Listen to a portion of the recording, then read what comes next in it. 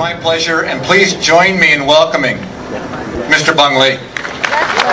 Xin kính mời quý vị chúng ta cùng chào đón Thiếu tá Ly Bung.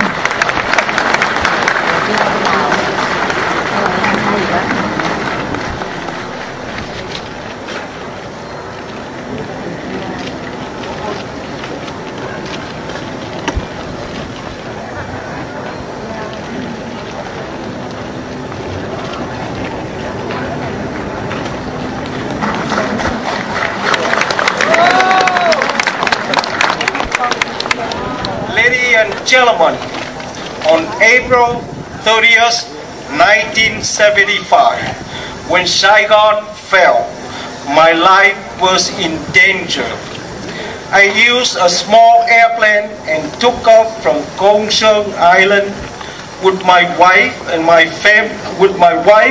my 5 children aboard and searching for a safe place. About half an hour flying over the sea, I saw a lot of different helicopters flying in the same direction. It made me think there was something out there they can depend on. So I followed the same direction. After a few minutes later, sure enough, I saw a big aircraft carrier with the landing strip on it and occupied by a lot of helicopters. It made me believe this was where these helicopters escaped to. So I make my decision. If they can land on it, so can I. Thưa quý vị, vào khoảng thời gian mà 30 tháng 4 năm thời điểm đấy khi Sài Gòn đã mất thì tôi đã biết mạng sống của tôi đang ở trong giây phút rất là nguy hiểm. Tôi đã lấy bay từ đảo Côn Sơn cùng với vợ và 5 đứa con của tôi để đi tìm một cái nơi an toàn. Và khi nửa tiếng đồng hồ bay thì tôi thấy có một cái chiến hạm có rất nhiều tàu, nhiều chiếc máy bay ở trên đấy, và tôi nghĩ nếu mà những chiếc máy bay này được đậu ở trên đấy an toàn thì chiếc máy bay của tôi cũng sẽ được an toàn đậu vậy thôi. But I did not have the headset with me, so I could not call anyone nor the control tower to let them know I would like to land on their deck. So turning my landing light, rocked my wing to ask for landing because I didn't have a radio. Trong cái thời Received was the red light from the tower, which means I could not land, so I kept circle around the ship. During that time, they sent a special rescue helicopter to follow me, ready to rescue me in case I ditch into the water. But I refused to ditch because I have my family with me at a time.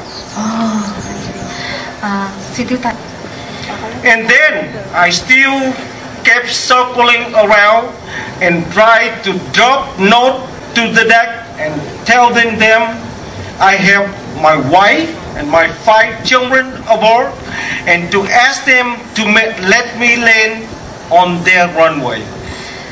First 3 notes bounced off the deck to the water. The 4th one stayed on the deck, and I saw someone run into it and ran back inside. A few minutes later, I saw them start clearing the deck, and I believe they may let me land. I circled around one more time, and I saw they give me a green light.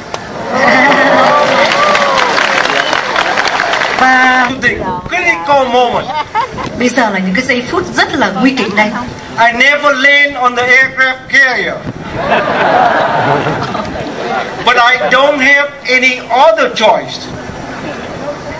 But I thought I could do it, and I did it.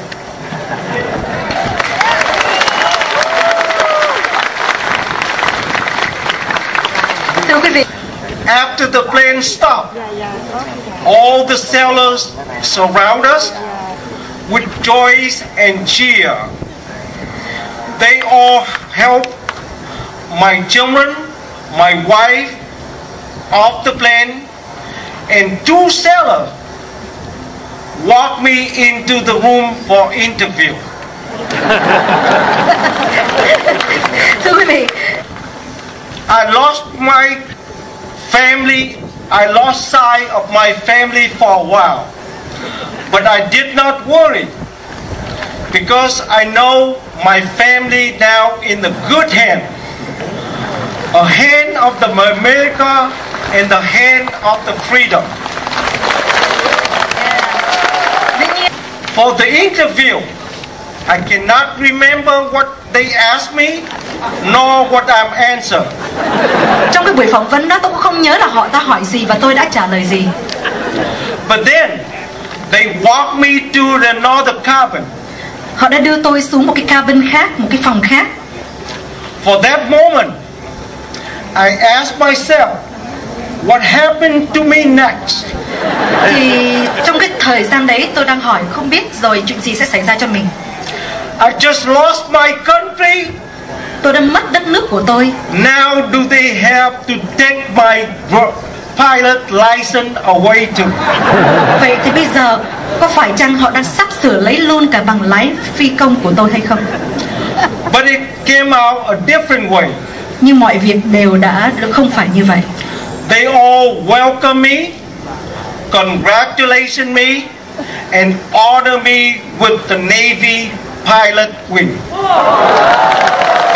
Thưa quý vị, họ đã chào mừng, chào đón tôi và họ đã tuyên dương tôi. Thank you, Captain Chamber, Commander Tumber. Both of your decision of let me land are priceless. Xin cảm ơn đến với Đề đốc Chamber và cảm ơn chỉ huy trưởng Không lưu Chamber. Then after that, my family have to move on to make room for the other. My family now reside in Florida for the last 35 years. Over this year, a lot of wonderful things happened.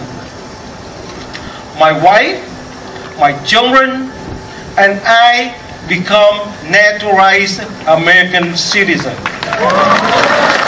Và sau đấy gia đình chúng tôi đã định cư đến Florida và 35 năm chúng tôi đã trở thành công dân Hoa Kỳ. My children now are grown up, and some have married and started their new family, their old family. Con cái của tôi bây giờ đã trưởng thành và có một vài người đã lập gia đình. My wife and I now have 7 grandchildren. Tôi và vợ tôi đều có tất cả là 7 đứa cháu. All of this were possible because we were saved by the USS Midway on April 30th, 1975. Tất cả những cái giấc mơ này đã hiện thực và đã trở thành sự thật bởi vì nhờ đến chiến hạm USS Midway. Thank you for your time. Cảm ơn thì giờ của quý vị For your listening. đã nghe câu chuyện của tôi. Thank you, retired Admiral McLaughlin, for having me here today.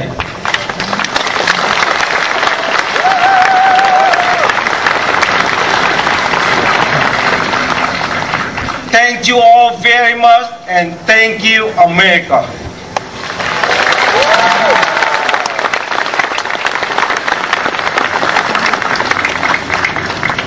Một lần nữa chúng tôi rất là cảm ơn những cái lời chia sẻ của cựu thiếu tá Ly Bung.